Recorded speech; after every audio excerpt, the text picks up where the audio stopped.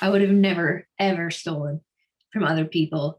And the fact that he did what he did, carry his shame with me. And I'll carry that shame with me probably every single day for the rest of my life.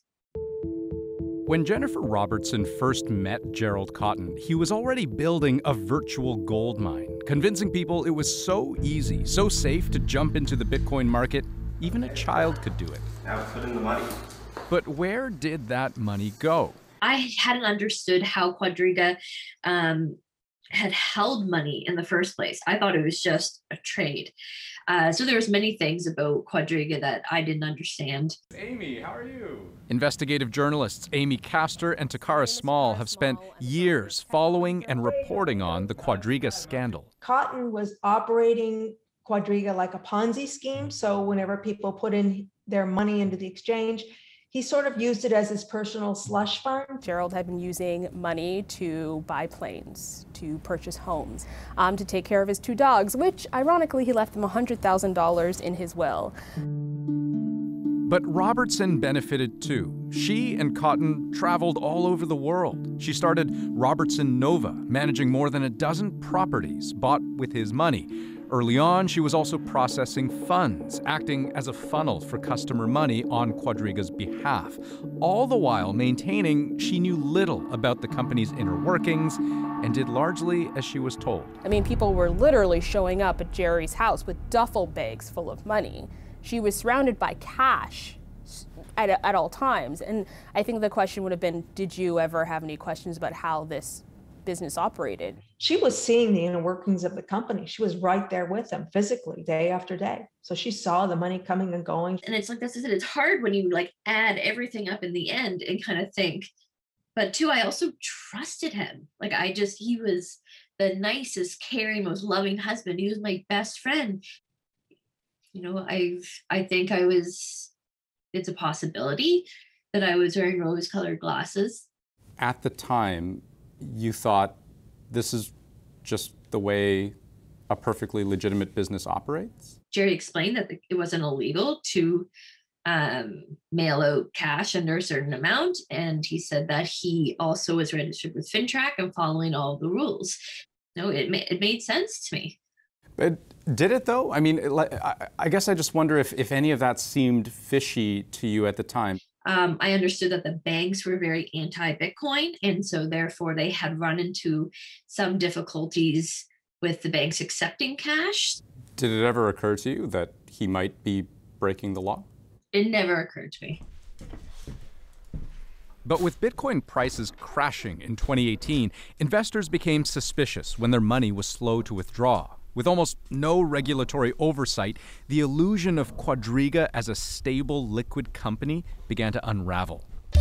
Then, a devastating turn. Cotten died suddenly while on a trip to India, complications with Crohn's disease. And because he was running the whole operation from his encrypted laptop, it meant the money was gone. One man had the keys to hundreds of millions of dollars. And it's like the CEO of a bank dies, and then you learn later that he's the only one that had access to the money and nobody else can get it.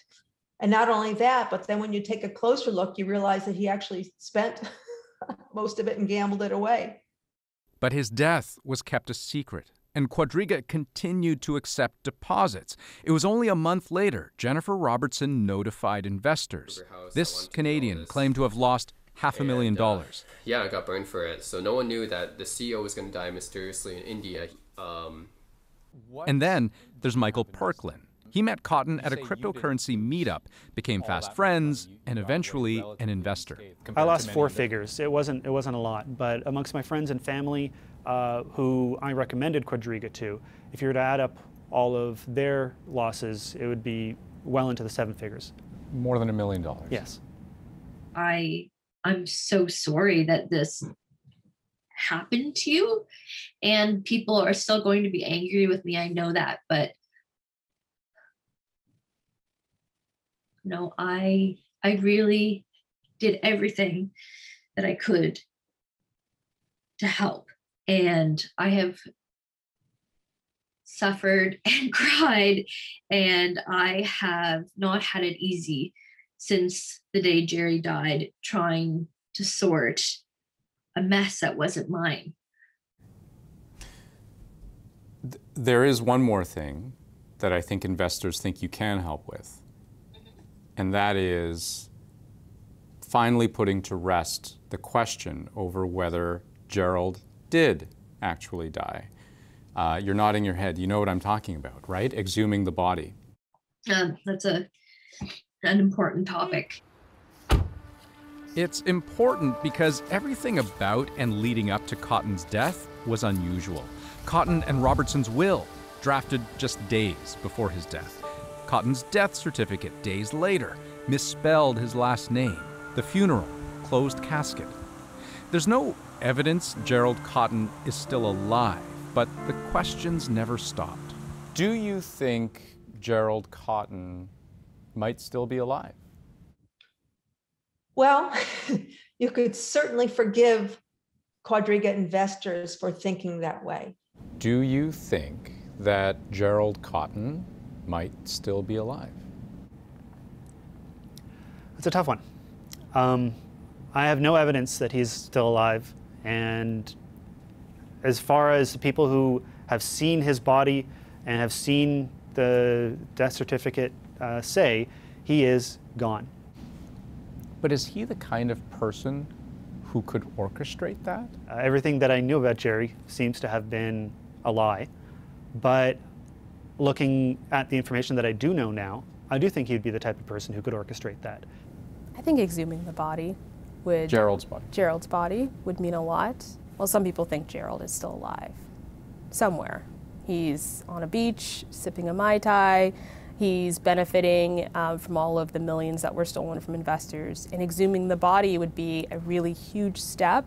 It would be a form of closure for some people. Is that something you would ever allow?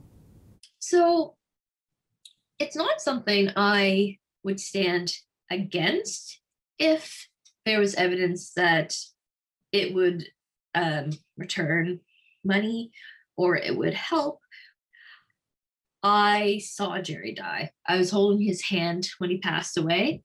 It was a terrible, terrible moment. What is it that you most want people to know right now? Yeah, I just really hated the questions. Like, it seemed like I should have known.